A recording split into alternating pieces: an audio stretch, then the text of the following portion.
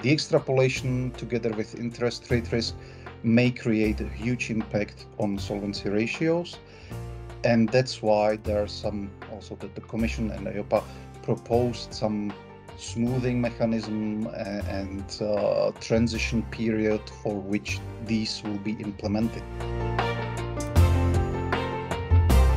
You're listening to Rethinking Insurance, a podcast series from WTW where we discuss the issues facing P&C, life, and composite insurers around the globe, as well as exploring the latest tools, techniques, and innovations that will help you rethink insurance.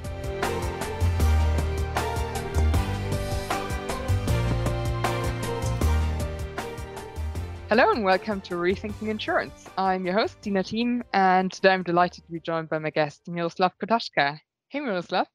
Hi, how are you? Good, thanks. You're a consultant in Willis Towers Watson's insurance consulting and technology business in our Prague office. And I think prior to working at Willis Towers Watson and KPMG, you worked at the Czech National Bank for 7 years. And I think you drafted insurance regulations and took part in negotiations of Solvency II at the Czech national level, but also at the European level.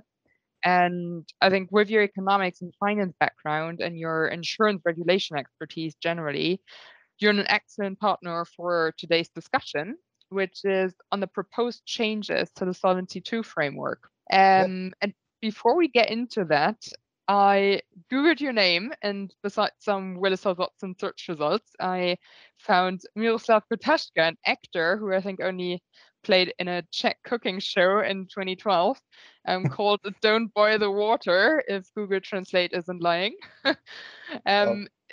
Is that something that you wish people would find when Googling your name, or did you have other plans? Well, honestly, I don't really care what people find about me on the internet. So obviously this is not me, because those people who know me, they know that I don't cook and I can't cook. So obviously they know it's not me. Fair enough. Great. Let's move on to today's topic. In September of 2021, the European Commission published a proposal for the review of the Solvency II directive. And once the proposed directive has been agreed by all stakeholders, it will enter force in 2023 or 2024. And then it will be another 1.5 years before they are applied in individual member states. Mirek, can you just describe the process in a bit more detail and sort of tell us where we are in that process? Okay, so what you mentioned, that the Commission proposal for the directive is somewhat halfway through the whole process of Solvency II review, because the Commission asked EIOPA for its advice for this review already in 2019, I think, with about 19 topics to be done, and this review is happening basically for two reasons. First of all, the Commission has a legal obligation to review the legislation after 5 years of being in force, and there are several topics which the Commission has in the legislation that it has to review, such as long-term guarantees or group supervision and so on.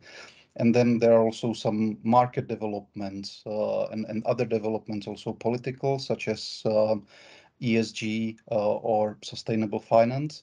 And that's what is taken into account in this review. So that was the call for advice, so-called request for advice for EIOPA. Then EIOPA worked on this advice, which took a little bit longer than expected, because it's not that the topics were too technical, but we also got COVID and we also got some changing situation on the market. So EIOPA did also some impact assessment on the proposals that they submitted. The whole suggestion from EIOPA is going through public consultations, which also take time.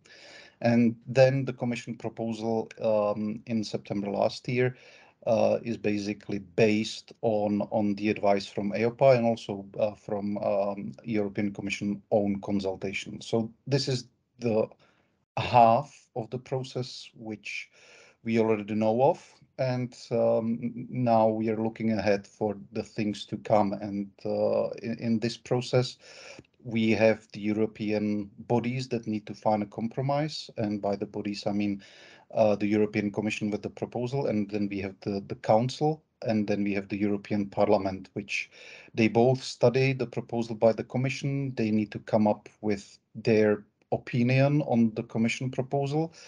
And once they have their opinions, the so-called trialogue begins between the Commission, Council, and European Parliament.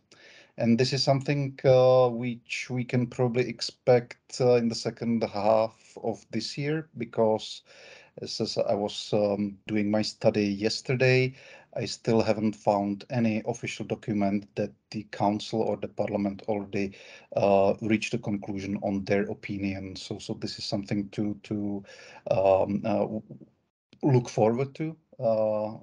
Hopefully, look forward to, and see how the compromise will look like in the future.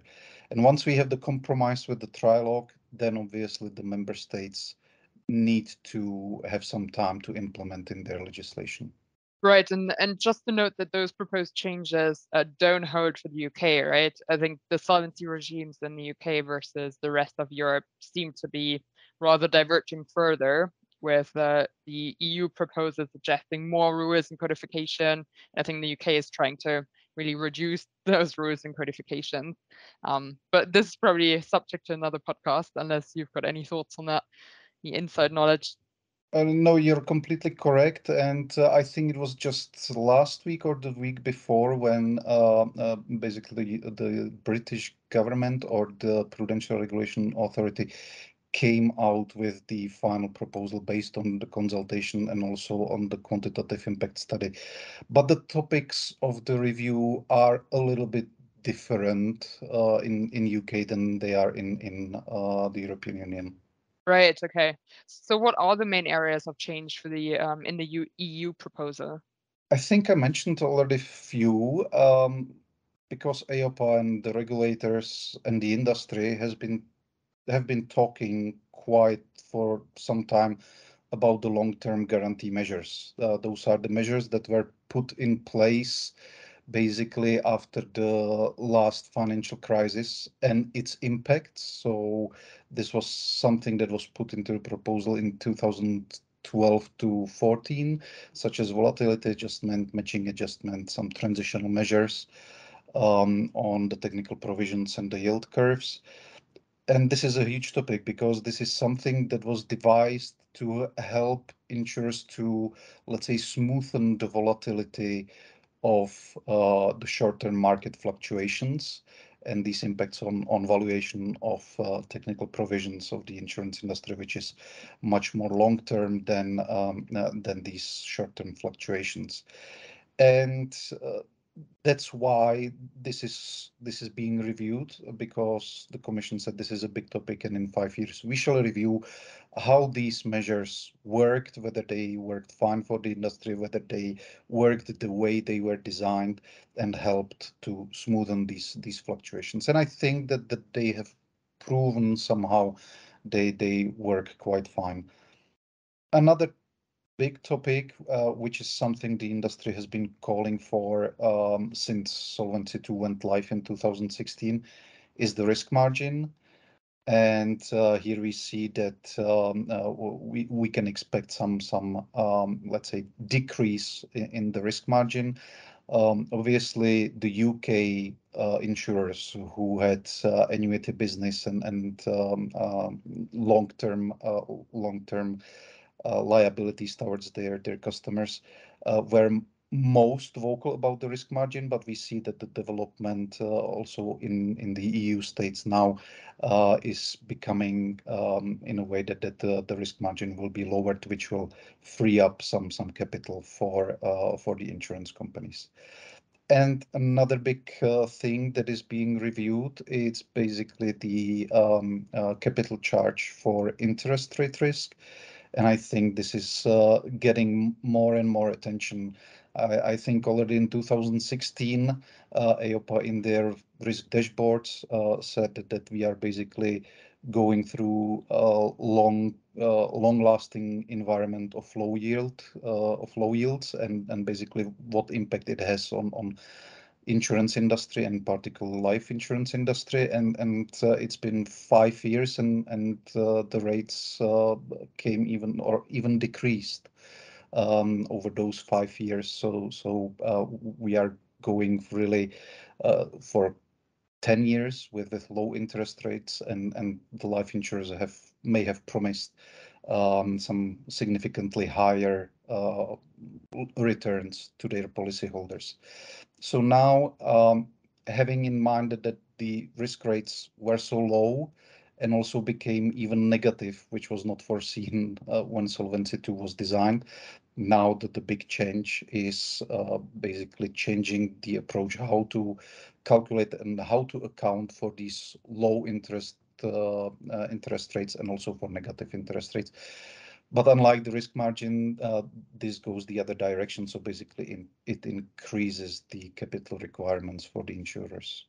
I think these are the main topics of the review.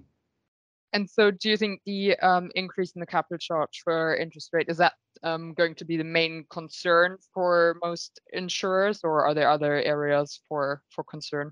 I think so, because AOPA impact assessments proved that this has major impact on the solvency ratio, or on the capital surplus.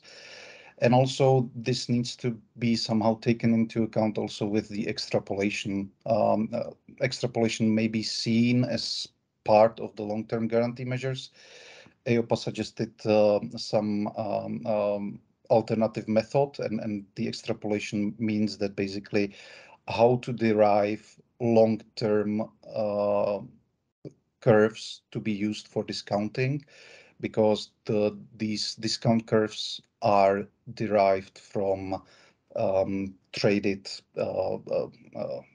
instruments on the financial markets, and you know that beyond, let's say, 20 or 30 years, the liquidity of these instruments is decreasing, and that's why the rates for such long-term outlook are not so let's say reliable, and that's why we need to extrapolate for this period. And this new method again brings some changes and brings some huge impacts on insurers' balance sheets, basically on valuation of the technical provision, in particular, again, for life insurers. So basically, the extrapolation together with interest rate risk may create a huge impact on solvency ratios. And that's why there are some also that the Commission and EIOPA proposed some smoothing mechanism and transition period for which these will be implemented. So when we talked about the outlook that Solvency II review might come into force in the member states, let's say in 2024 or 2025, then we'll have definitely additional years in which the companies should be preparing for this, and basically smoothen the transition to the new calculations. And I think this transition period, as it is proposed, is until 2032. Okay, wow, okay, so a 9-year period. Yeah, exactly. Because the thing already now, as I talked, that there in the long-term guarantee measures, for which were included in the Solvency II directive, there are these transitional measures on technical provisions and on the risk-free rates. And these transitional measures were